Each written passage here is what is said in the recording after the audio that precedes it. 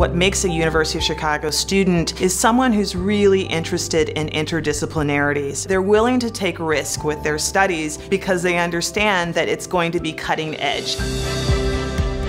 The master's degree in molecular engineering is aimed at filling a need between a bachelor's degree and providing more advanced and in-depth education without requiring the students to have a multi-year in-depth research experience.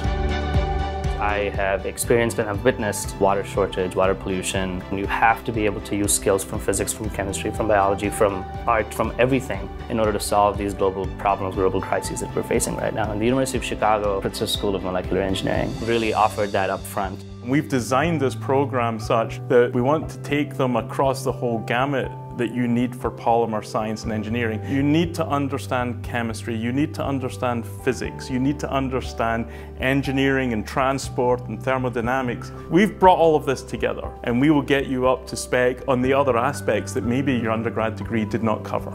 The reason I choose Pritzker School of Molecular Engineering is that it looks into scientific problems from a very unique perspective. It brings together researchers from multiple disciplines, which promotes different opportunities for new collaborations.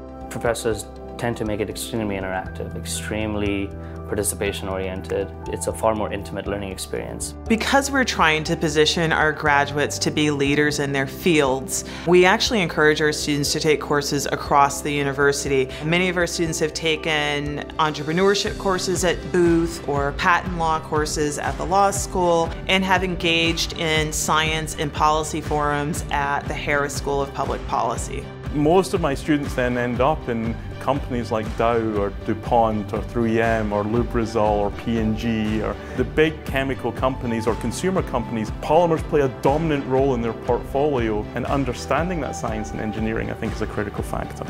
I believe that students from many different backgrounds can be successful in the master's degree in molecular engineering, and so it can be a stepping stone from one technical discipline to another, from one career path to another, from one industry to another.